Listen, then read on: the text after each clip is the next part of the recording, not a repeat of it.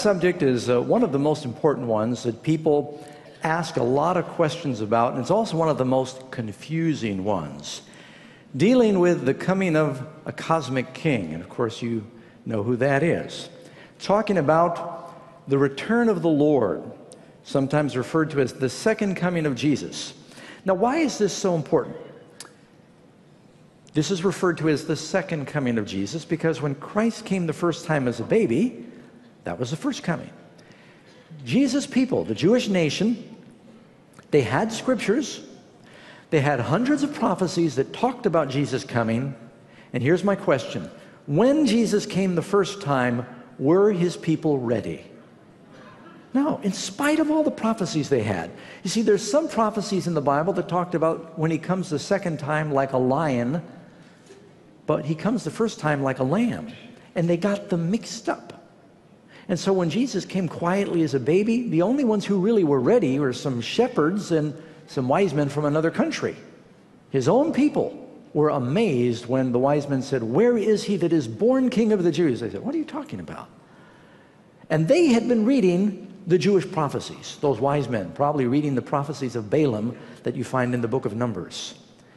So if God's people were not ready when he came the first time, could history repeat itself?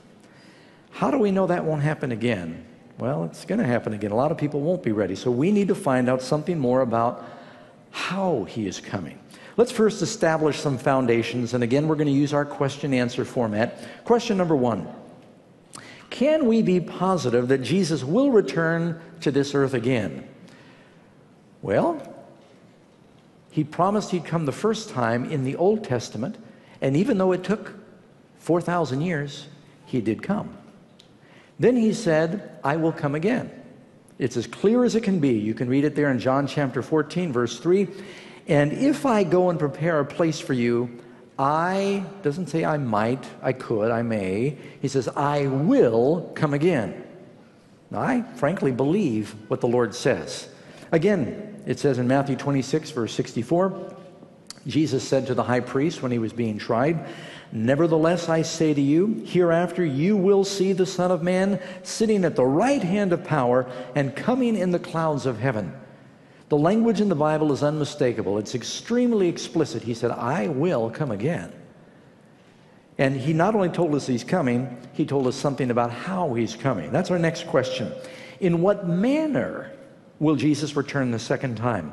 Now, we're going to dedicate a lot to this question tonight, because I not only want you to know that he is coming back, and we'll give you more evidence tonight. We'll tell you something about when. No man knows the day or the hour, but you can know when it's near. But I especially want to focus on how is he coming. Because Satan is going to seek to impersonate Christ. It will be the masterpiece of the last days. So we need to know something about how he's coming. If you look in the book of Acts, chapter 1, it tells about when Jesus ascended to heaven after his first coming. And it says in verse 9, "While they, the apostles, watched, he was taken up, and a cloud received him out of their sight. And behold, two men stood by them in white apparel." Who are these men? Those are angels, you're right. "And they said, 'Men of Galilee, why do you stand here gazing up into the heavens? This same Jesus that was taken from you into heaven will so come in like manner as you have seen him go into heaven.'" They said, he's going to come the same way that he left. Now think about how Jesus left. When Jesus ascended up to heaven, the Bible says the disciples looked at him. He was real. He told them, "Touch me, feel me." He ate in front of them on several occasions. They saw him. When he comes again, he says, "I'll be the same way." The angel said he's coming the same way he left. He left in the clouds. He's coming in the clouds. He was visible when he left. He's visible when he comes. He was real when he left. It was a personal experience. It will be real and personal when he comes. The reason I say that is some people say, well, Jesus already came. It was a supernatural presence. And not according to the Bible. If you believe the Bible, that'll be very clear that that's a misconception. We need to understand this because Christ warned us very clearly when his disciples asked about his return, there'd be a lot of confusion and deception. Matthew 24, verse 5. We read a little of this last night. For many will come in my name, saying, I am Christ, and will deceive many. Many false prophets, many false Christs. And this is what Jesus said next.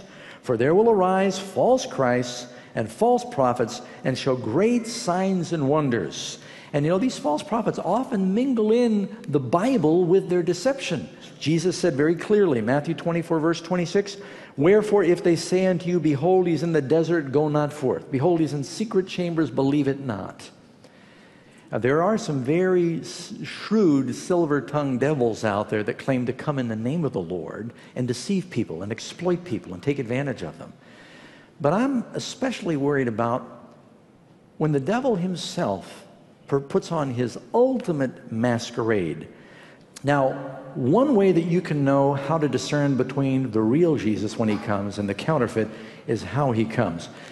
In the Christian church, there are two principal conflicting views regarding how Jesus is going to come. And I want to go on record right now and say, I'm glad that we got people here from all different backgrounds. Indeed, there are probably some who are agnostic or even atheists here, and you're just coming because you're curious. And I'm glad you're here. I used to be that way. Doesn't matter what your denomination or religion is, I'm thankful that you're here. And I should hasten to add, I think that God has his people in many different Christian persuasions. Did you hear me? I'm not of the belief that only people that happen to be of my particular church are going to heaven. Do you hear that? When it comes to the second coming, the two principal views are this. All Christians, or virtually all Christians, agree just before the end there is going to be something called the tribulation, a great time of trouble. Some people are wondering, are we on the verge of that now? Because there's a lot of harbingers that seem to indicate that there's going to be a meltdown of some sort before too long. Where the churches disagree is, will Christ come and rapture the saints up before the tribulation or after the time of trouble? And there's good Christians in both groups. You all hear me? I want you to go by what the Bible says. Does that sound fair? First of all, how many of you have heard of the 7 years of tribulation? Okay. Name one scripture that talks about the 7 years of tribulation. I'm going out on a limb here. We got cameras rolling and there's over 1,000 people here, and I'm saying, name a scripture. The reason you're hesitating is because there isn't any. Where does this idea come from of the 7 years of tribulation?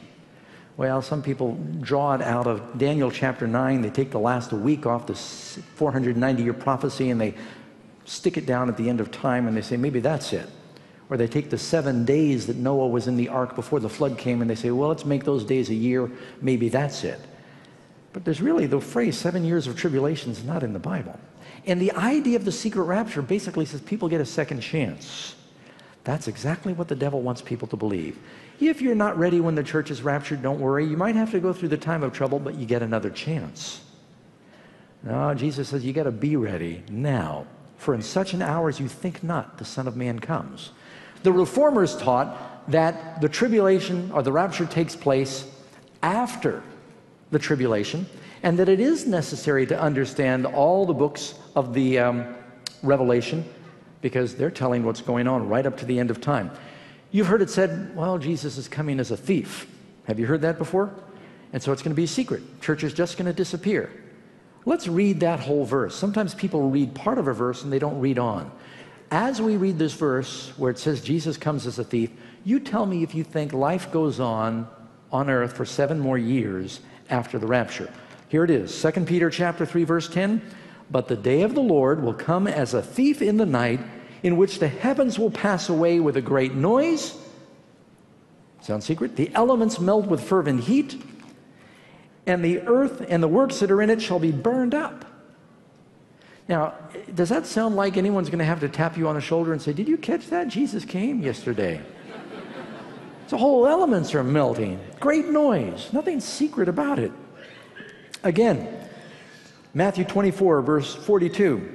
Know this, that if the good man of the house had known in what watch the thief would come, he would have watched and would not have suffered his house to be broken up. So when a thief comes, does he usually send an advance notice? I hesitate telling people this, but I used to be a thief. I was. I mean, I broke into people's houses at night and stole things. I stole cars, I stole TVs, I was a thief. I'm embarrassed to admit that to you. Praise the Lord, that was a different person back then. But you know, I never sent an announcement said, by the way, I'm coming to ransack your house on such and such a day. So when it says a thief came, it simply means it was a surprise. But after I came, they knew. See what I'm saying? Let's go on here. It says, he would have watched and not suffered his house to be broken up. Again, Psalm 50 verse 3, our God will come and will not keep silence. It will be very tempestuous round about him. Does that sound like a secret? One more, 1 Thessalonians 4:16. For the Lord himself will descend from heaven with a shout, with the voice of an archangel and the trump of God. It's talking about the voice of a trumpet, a shout. Again, the Lord will roar from on high. He will utter his voice from his holy habitation. He'll mightily roar upon his habitation. He'll give a shout. All these scriptures are dealing with the second coming of the Lord. Will the second coming of Christ be visible to all men? What does the Bible say? Revelation 1 verse 7, behold, he's coming with the clouds, and how many? Every eye will see him. Someone said, what about those that are in their graves? Well, it's understood. Every eye of everybody alive. Someone else said, well, Pastor Doug, if the world's around, how does every eye see him? It doesn't say every eye sees him simultaneously. As he comes and he goes around the circle of the earth, people are caught up to meet the Lord in the air. Who will come with Jesus at the second coming, and why?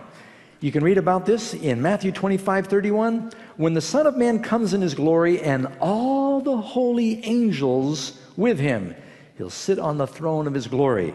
And again, it tells us in verse 31, his angels will gather together his elect from the four winds of heaven. So when he comes, he's coming with all the angels. That's the clouds. He's coming in clouds of angels. And they're going to gather together those that are ready for his return from all four corners of the heaven. Means north, south, east, west. It means it's a universal gathering. And again, 2 Thessalonians 1, when the Lord Jesus shall be revealed from heaven with his mighty angels, in flaming fire, taking vengeance on them that know not God. So at the same time, the redeemed, those who are prepared, are caught up to meet the Lord in glory. Those same angels are going to be angels of judgment, taking vengeance on those who have rejected God and lived selfish, sinful lives. This is what the Bible teaches, friends, and I am responsible to tell you the truth. I want you to be my friend, but even if you're not my friend, I'm going to tell you the truth. When Christ's resurrection took place, it says one angel rolled away the stone. The glory of that one angel was so awesome that the Roman soldiers were terrified, and they fell down as though they were dead and then crawled away in terror. How many angels are there?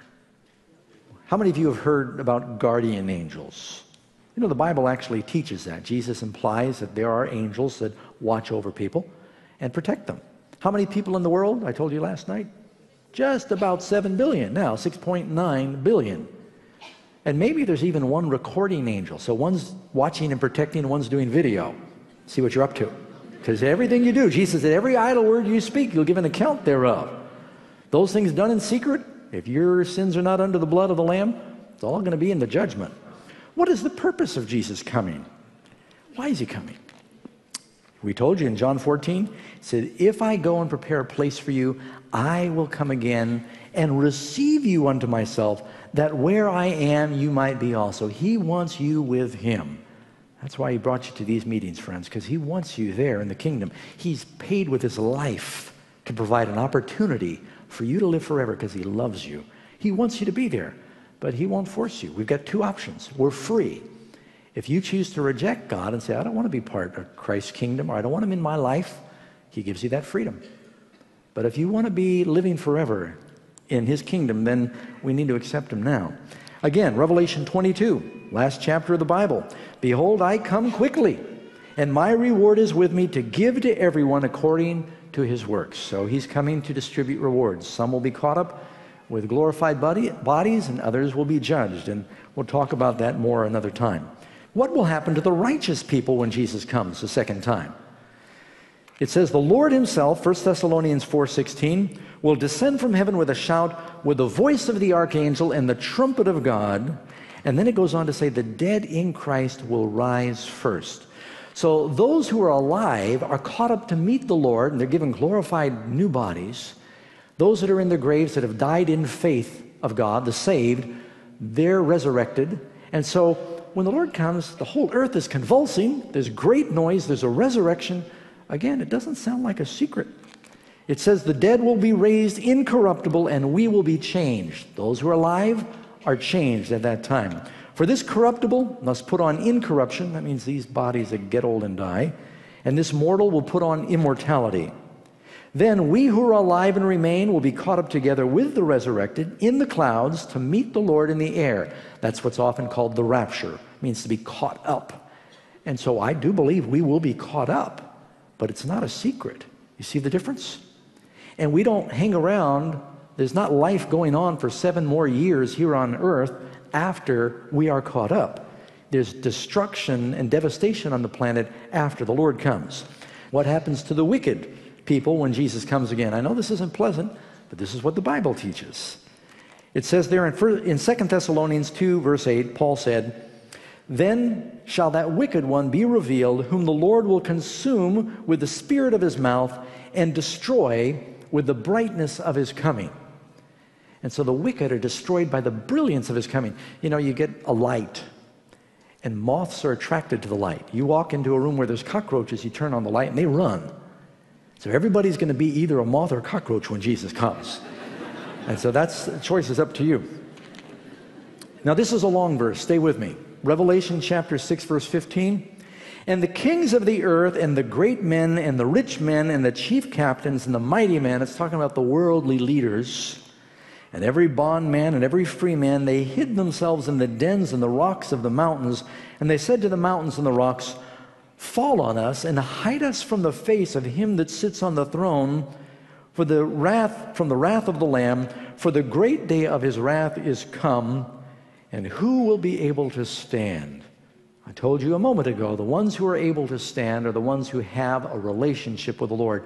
They don't need to be afraid. So how will Christ's second coming affect the earth itself? What's happening globally to the planet when Jesus comes? Revelation 16. "And there was a great earthquake, such as was not since men were upon the earth, so mighty an earthquake and so great." It's not talking about like the 9.0 magnitude they had there in the South Pacific that shook Indonesia, or even the one that just shook America's Samoa. They're talking about, a 15 on the Richter scale globally. All the tectonic plates in the world are going to just start to juggle and jiggle, and islands are swallowed up, according to the Bible. How near is the Lord's second coming? Luke 21, verse 28.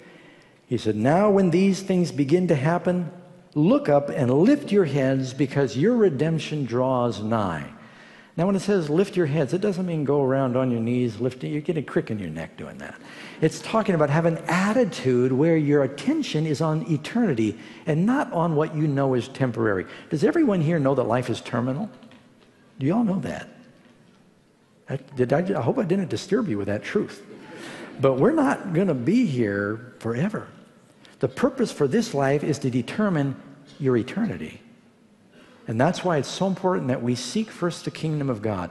How can I be certain that I'll not be deceived by Satan regarding the second coming? Well, it tells us, "As lightning shines from the east even to the west, so will the coming of the Son of Man be." The brightest light that they knew back then was lightning, filling the heavens. Can you imagine one little bolt of lightning, how bright that is? What if the whole sky was as bright as an arc welder, full of lightning? Would anyone have to elbow you and say, "Did you see that?" Everybody's going to know when Jesus comes. The brightest light that is known to man was that lightning. Again, according to the word, to the law and the testimony, if they speak not according to this word, it's because there is no light in them. We've got to say, what does the word of God say? And again, in Matthew 24, verse 26, "Wherefore as they say unto you, behold, he's in the desert, go not forth." If all of a sudden, somebody asked a question last night, why doesn't God appear on TV? It's too small. And that would be a medium that the devil uses. You can hypnotize a person with television using their optic and their auditory nerves. I think people do it all the time. Do you know anyone hypnotized by TV? Yeah, for some people get addicted. The idea, I tell you, if Satan was going to impersonate Christ, that's probably the very medium he'd use. So if anyone suddenly appears anywhere in the world and says, yeah, I just heard that he's over now in the desert, go not forth. Don't even look, because you are opening yourself up to deception then. Because you know when Jesus comes, do his feet even touch the ground? No, he were caught up to meet him in the air. So the coming of the Lord, according to what we've read, it is literal, it is personal, it is visible, it's audible, trumpets like a roar, the ground is shaking, it's physical, it's vitalizing, it's glorious, it's climatic, there's a resurrection. So here's a question. Does that sound like a secret to you? Do you think that all of a sudden you're going to wake up one morning and you're going to yawn and look, and all of a sudden your spouse is gone from the bed next to you and their pajamas are laying there? This is what people believe. But I tell you, friends, Christians did not believe that 150 years ago. That is a new doctrine that has become very popular. It's very fanciful. It's very colorful. And it's not biblical. If you go by what Christians and the Bible and the reformers, what I'm telling you is what Spurgeon believed. It's what Billy Graham used to believe. It's what Luther believed. It's what Wesley believed. Calvin, Zwingli, all the great reformers, they believed in the literal coming of the Lord, cataclysmic coming of the Lord after the tribulation. I just want you to be ready. And by the way, what I'm teaching you is safer. See, because if you believe the popular misconception that if you miss the secret rapture, you get 7 more years, you got to go through the tribulation, but maybe you'll be converted during that time, it can give you a false sense of security. If I'm wrong and you're ready right now, I'll apologize when we get to heaven. You understand what I'm saying? My theory is not only biblical, it's safer. Be ready now, because when he comes again, that's it. There's no second chance for 7 years, friends. Amen? Of what great danger does God solemnly warn us as we enter the last days? He says, therefore, be ready. For in such an hour as you think not, the Son of Man comes.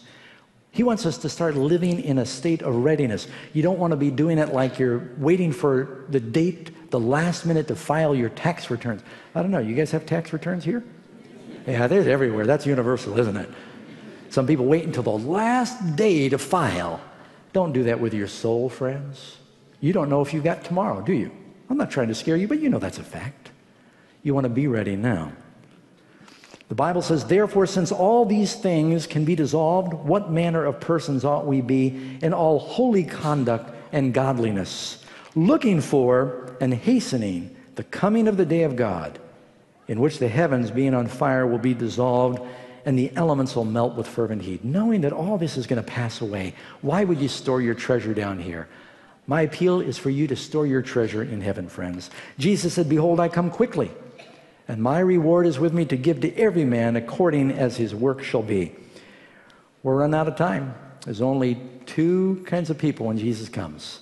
One group that's going to run from him, and one group that's going to run to him, and they'll declare, lo, this is our God. We have waited for him, and he will save us. It says, we'll be glad and rejoice in his salvation. And everybody here is going to be in one of those 2 groups. My appeal is for you to say, Lord, I want to be ready. I want to be in that group that's prepared. I want to know you when you come.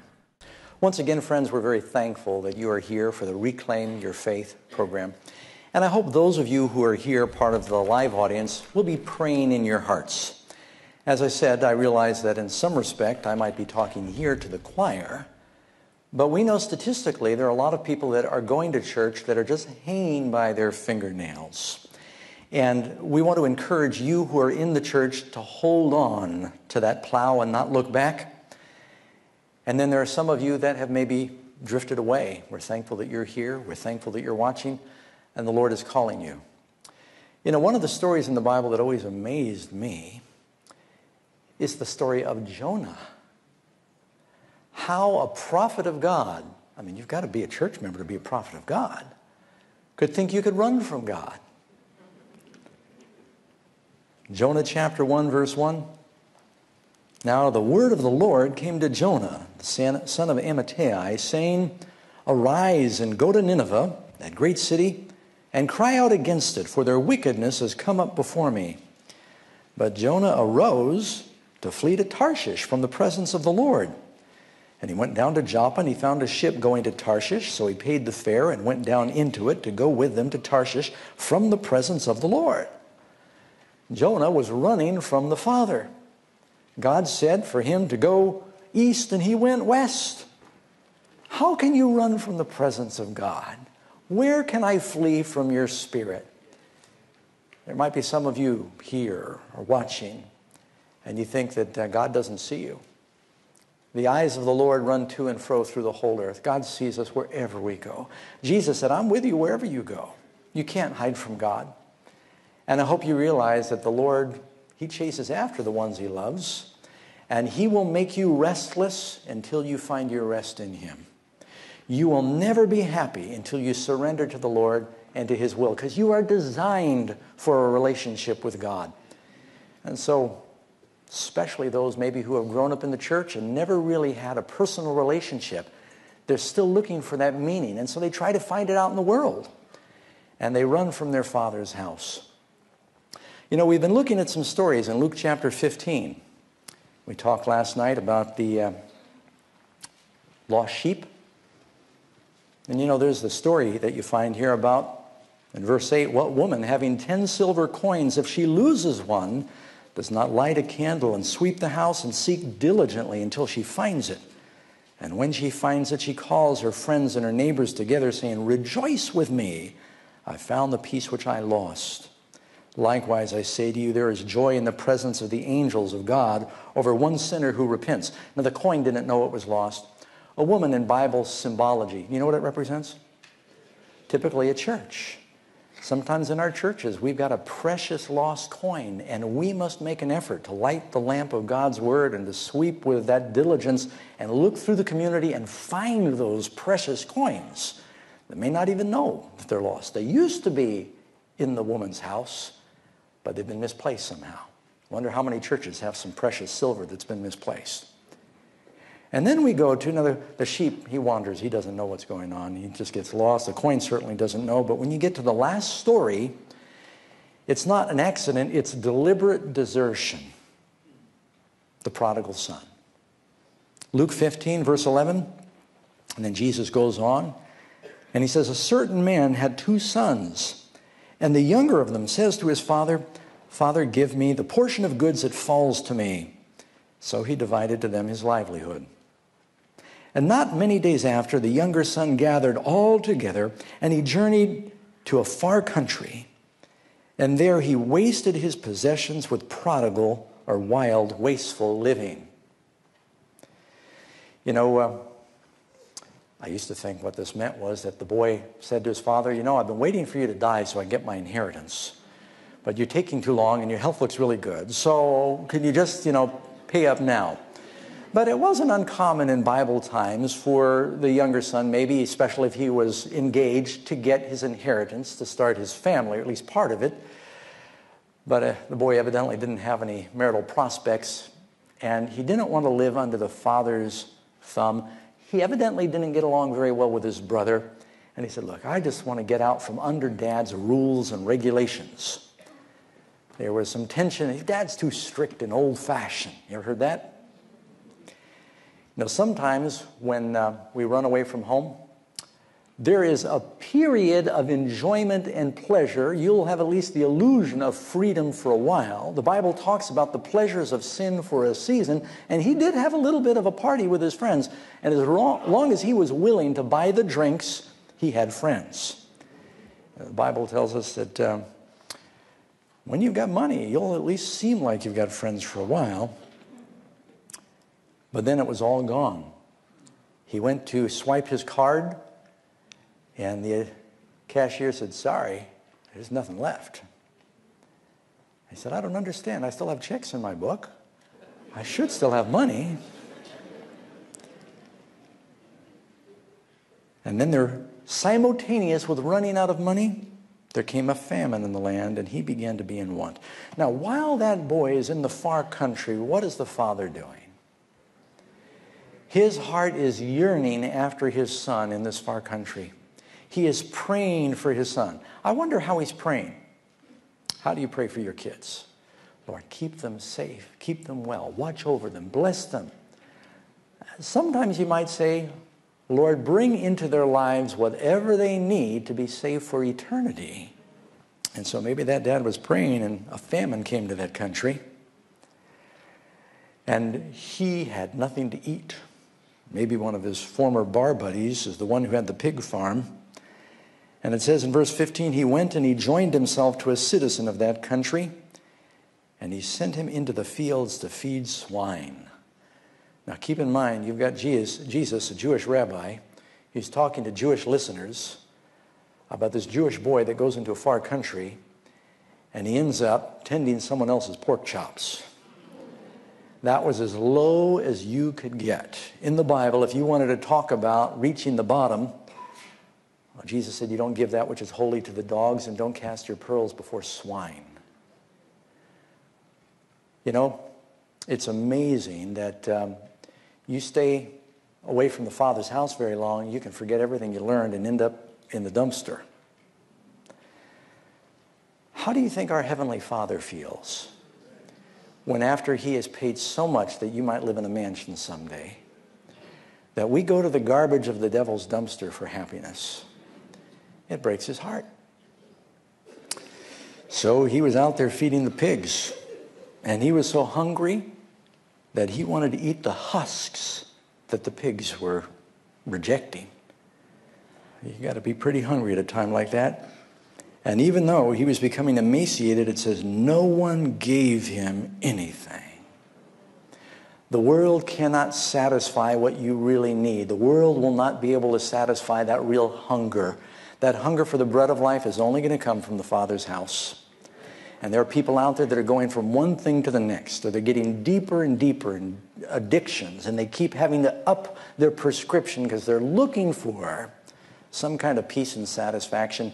You're never going to be satisfied in this life without Jesus. And you're going to find him in church. In spite of the people that may be there with the problems, in spite of all the flaws and the wrinkles and the difficulties, the church is the object on earth upon which God bestows his supreme regard. It is the apple of his eye. It is the people for whom he died. And he wants you in that group. It is the crucible where we learn to be like Christ. So, while he was out there with the pigs, started to think about when they used to get the fresh bread out of the oven at home and all of the things he had taken for granted in his Father's house. He came to himself. It's like he woke up one day and said, what in the world am I doing? He had an epiphany. He said, here, my father's got servants. He's got silos full of food. There is bread in my father's house. What am I doing here? And he came to his senses. It's kind of like sin will make you crazy. It's really. It's like Nebuchadnezzar. He was so full of pride, next thing he knew, he was out of his mind. And it took 7 years for him to wake up and come to himself. And the first thing that came out of his mouth when he came to himself was, I praise the God in heaven. Because unless God is your priority, you're not thinking straight. Really. I mean, it's like Moses before the children of Israel entered the promised land. His closing sermon, he said, let me make it plain. Now, I put that in, but this is essentially what he said. He said, I'm setting before you this day life and good and blessing, or death and evil and cursing. Which one do you want? Now, when you put it that way, what would you say you want? Do you want the life and good and blessing of being a Christian and in the church? In spite of the problems, it's a lot better than being out here where there's the death and the evil and the cursing. And that's why Jesus is wanting to bless you. He begins his sermon with beatitudes because he wants to bless his people. There's no happiness outside of the Father's house. And no one gave him anything. Finally, he came to his senses and he said, you know, how many of my father's hired servants have bread enough and to spare? They've got extra. They eat to the full. You know, whenever Jesus fed people, it says they had leftovers. He'd multiply the bread and there were leftovers.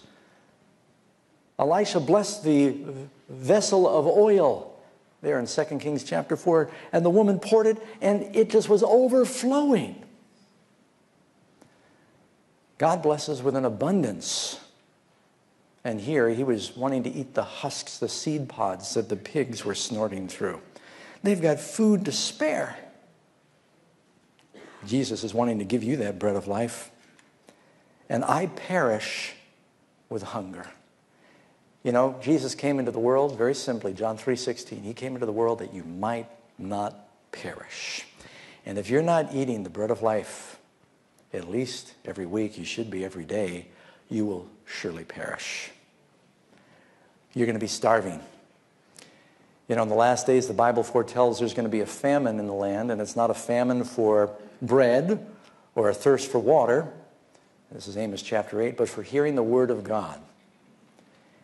And I think you might even find a famine sometimes among religious people, because there's so many counterfeit versions of the word of God. And people will read one little verse, and then they'll talk about the latest magazine articles.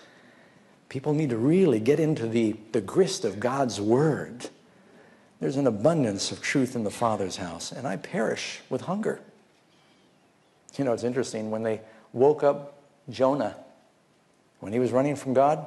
Oh, by the way, going back to Jonah, my mind bounces around like that. It's because I use drugs when I'm young, so you just have to deal with it. Going back to Jonah, you know, when he was asleep in the boat on the way to destruction, God sent a storm to save him. And the Lord sent a famine to save that boy. And maybe some of you who have been out of the church, you've been going through some trials and wondering, why is this happening? And it could be because God loves you, and he's trying to get your attention. Sometimes it takes a crisis. It might be a crisis in your marriage. It could be a crisis with your health or work. And God is saying, hello, can I have your attention, please? And when the captain woke up Jonah, you know what he said? Arise, O sleeper, carest not that we perish. Jesus was once asleep in a boat during a storm, and they woke him up, and they asked Jesus the dumbest question in the world. They said, Master, carest not that we perish? Does Jesus care whether or not we perish? Why did he come into this world? That we might not perish. And if you got Jesus in your boat, you're going to make it, friends. So, I perish with hunger. I will arise. God told Jonah, arise and go. Finally he said, I will arise and go to my father. And I'll say to him, Father, he's got a speech prepared. How can I walk back and talk to Dad? After what I've done here, I basically was so rude, disrespectful, didn't honor him, asked for my inheritance early. Then I took it, and I'm coming back with nothing to show for it. He worked for years to get all that. You notice the boy earlier, he wanted his father, but he didn't want a relationship with his father. I'm sorry, he wanted his father's blessings. He wanted his father's resources, but he didn't want the father. Now, I think everybody here wants God's blessings. There are whole churches that are built around the reason that God exists is just to be a funnel of blessings for you. Really, we exist for the glory of God. And the secret of life is not ultimately your happiness, it's your holiness. But your holiness will lead to happiness. And by the way, Jesus said it's more blessed to give than receive. And the most important way for you to be blessed is to give your heart, then you receive the greatest blessing. That's the only way you're going to ever be happy, is by giving your life to Jesus. I'm going to arise and go to my Father's house. He's thinking about, how do I ever face him again after what I've done? I'll go, and here's what I'll say. I have to confess. Father, I have sinned. By the way, you must confess when you come to God. Don't be afraid. Does he know anyway? Well, you'll feel better if you confess. He already knows. You're not going to shock him. One of the first things you do is you repent. Tell God you're sorry, and you confess your sins. And as soon as you do that, you give him permission to release the power of his Spirit in your life. And I'll say, Father, I've sinned against heaven and before you. I'm no longer worthy to be called your son. Who's worthy to be a son of God? That's why John tells us in 1 John chapter 3, behold what manner of love the Father has bestowed on us. He can't even explain it. He says, just behold it. that we should be called sons of God. He's willing to give us a new name and bring us back into the family with the full stature of being sons. I'm not worthy. What is it that makes us worthy? It's only God's grace and His Son, Jesus Christ. I'm not worthy to be called your son. Make me like one of your hired servants. Now that is the attitude that we all need when we come back to the Father. Lord, I'm willing to come and serve you. I don't deserve to be your son. I'll be happy as your servant. And so he begins his journey home. He arose and he came to his father, and it took a long way for him to plod. Probably didn't have any spare food in his backpack, had to beg along the way. But he was shocked as he started getting near the family farm. While he was still a great way off, coming over the hill, and the silhouette of his form is seen there hobbling along. As soon as the father spies him, he runs to meet him. He doesn't make him wait. You know, some of us, I think, we'd say, well, I told you you'd become dragging back. Arms folded on the front porch, tapping our foot, looking the other way. Say, all right, was I right or was I right? That's what I probably do. We've got that speech, I told you so. Or we make that statement in front of the spouse and say, didn't I tell you that he'd... But not this father. He can't even wait for him to come home. So that he won't be left with any doubt of his acceptance, he arises and he runs to meet him. You know, there's a promise in the Bible. It says, you draw near to God and he will draw near to you. Our Father in heaven is so anxious for us to be saved. That means that as soon as we take some steps and we begin to move towards God, and he sees us making an effort to come to him, what does he do? He will run to meet us. Now, how come that father didn't send out bounty hunters to find the son when he first went away from home? Can you force someone to love you? And you know, our Father in heaven can't force you to come home. He's not going to force you to come back to church. You've got to come to your senses and take those first steps and say, you know, I believe this is where I'm supposed to be. There's bread in my Father's house. And as you come, as soon as you make that first step, you draw near to God, he will draw near to you. You know, there are a number of scriptures that are on that line. First you come, and you come confessing. Jeremiah chapter 3, verse 14. Only acknowledge your iniquity, that you've transgressed against the Lord your God, that you've not obeyed my voice, says the Lord. He's pleading with Israel here. He says, return, O backsliding children, says the Lord, for I am married to you. You know, not only here in Jeremiah, but in the book of Hosea, God not only compares it to a father and a son, but he compares it to a husband and a wife. And he says, you know, even though you've been unfaithful, even though you've gone after other gods, I love you so much that I'll still take you back. That takes a lot of love, because I'll tell you, you know, one of the most difficult things to deal with is when there's been infidelity in a marriage. Some people fold their arms and stomp their foot and say, that's the end. But God's love is so incredible that he says to his people, even after you have spurned my love with someone else, return to me. He says to his people, return, O backsliding children, says the Lord, for I'm married to you. And again in verse 22, return, you backsliding children, and I will heal your backsliding. How anxious is God to be reunited with you? You think that God's mad at you? Sin will destroy you. It's not because God doesn't love you. It's the nature of sin. God doesn't need to be mad at you. Sin it just self-destructs. And that's why time is of the essence. The longer that we wait to come back to the Father's house, we're living a very risky life that we're going to starve or end up like the pigs that we live with. You know, you can come to your senses and wake up and have an epiphany and say, I need to arise and go to my Father. When you realize that, you need to act on it. It is dangerous for you to think that you can play with the gift of repentance and that it will come later at your call. God tells us in Acts chapter 2, repentance is even a gift. And so the impression that you've got that you need to come back to church, you need to act on it when you get it, because that's a gift of God. God is calling you. And the longer that we say no to the Father speaking to us and through His Spirit wooing us, the volume can get lower and lower. It can be drowned out by all the other background noise so that you can get to the place where you don't hear it anymore. And so if you hear the Father calling you, if you know that it's time for you to come back, don't wait for a better opportunity. Now is the time. You know, I told you this story is about rejoicing. This whole chapter. Rejoicing when that lost sheep is found. Rejoicing when the missing coin is recovered.